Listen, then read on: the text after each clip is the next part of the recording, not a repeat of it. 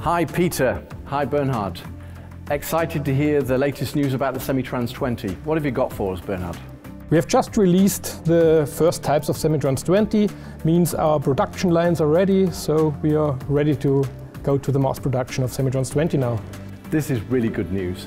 Bernhard, your background is high power converters. What makes this package so interesting for those applications? Especially for the high power applications, this package has a perfect internal layout. That means we have a low inductance design. The chips internal are very good paralleled. That also allows us then a paralleling of the modules to go to much higher power ratings in one stack than we used to be before. Let me just jump in here because this is really superior to the SEMITRANS 20. We also develop right now a version with silicon carbide, and this emphasizes that this package is ideally suited for fast switching, and it has a very nice low inductive design. Okay, thanks Peter.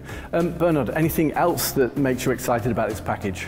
Yes, the package allows us also to go to higher voltages. It was usually designed up to 3.3 kilovolt. That means the clearance and creepage distances allow us to go to higher voltages that on standard high power modules we used before.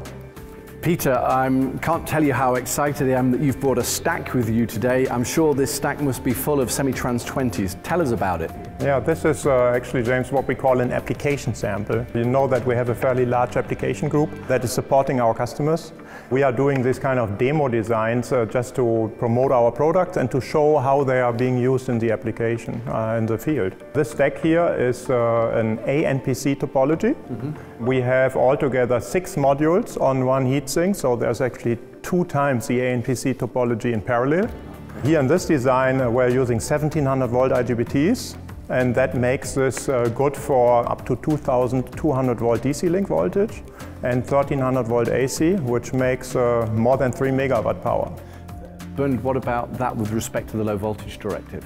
Yeah, this was especially designed for the Chinese market, where it is allowed to go to this higher voltages. For the European market, we can just replace the 1700 volt modules by high efficient 1200 volt modules, and so we stay in the 1500 volt DC and stay also in this low voltage directive.